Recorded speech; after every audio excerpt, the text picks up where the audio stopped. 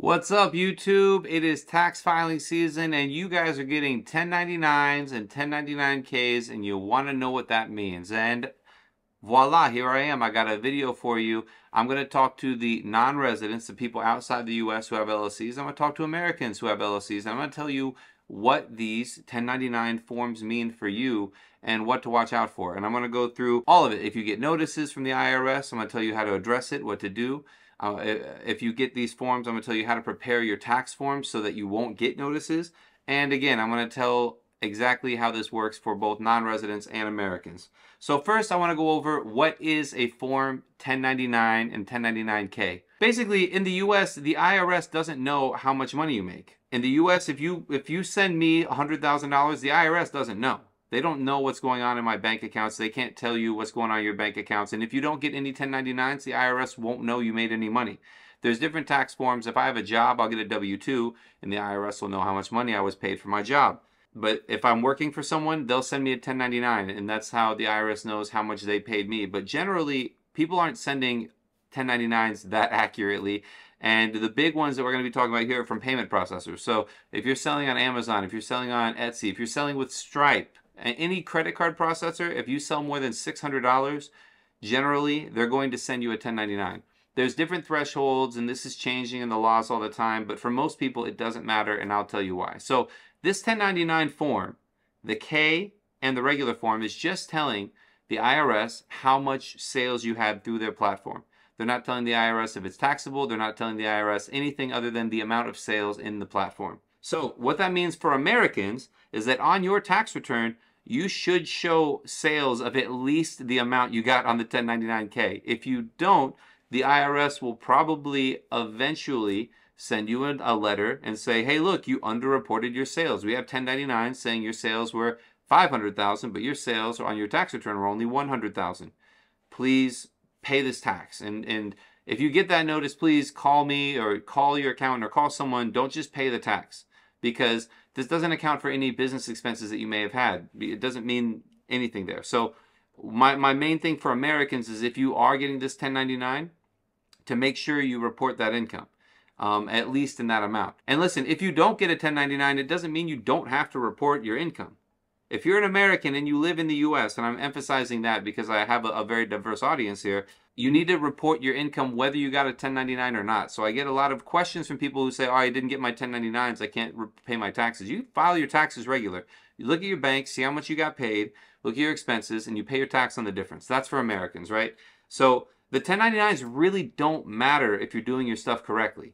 It's just more information for the IRS to try and, catch you up if you do your taxes wrong. But if you're doing your taxes right, you're already picking up all the income you were paid. And generally, you're going to be paid more than for 1099s. For me, for example, I have many clients that pay me through wires, through different types of payment processors. They'll pay me through different means, and they won't issue me a 1099 because they're foreign entities. Like if I get paid by Rodrigo from Argentina and he wires me $5,000 to do something, then he's not going to issue me a 1099. He's a foreign person. The IRS would never know I got that $5,000 unless they audit me. So if I do my taxes right, which of course I do, guys, I'm a CPA. I gotta take this stuff seriously. If I'm doing my taxes right, I'm going to report $500,000 of income and only have 1099s of $100,000 or $200,000 of income. So that's really important distinction for my Americans. If you're a foreign person, it's a little bit different. Say Rodrigo has his own business. He works with me. He sells services online. He uses Stripe. He sells $500,000 of services. The IRS issues him a 1099-K. Now, if he has a single member LLC and he's filing a pro forma form 1120 with a 5472, he doesn't really report that anywhere. And I've had the IRS ask about this, and I've resolved this with the IRS before multiple times. So if the IRS sends Rodrigo a letter to his LLC's business address, or they say, look, you didn't file a tax return, or you didn't report income on this 1099, you owe taxes, we're going to reply to them and call them and bother them so they process this. But we're going to tell the IRS, hey, IRS, Rodrigo is a foreign-owned, single-member LLC with no effectively connected income with a U.S. trade or business and is not subject to U.S. taxation. And in every circumstance, that gets the IRS to check the box, they close it out, and it's done.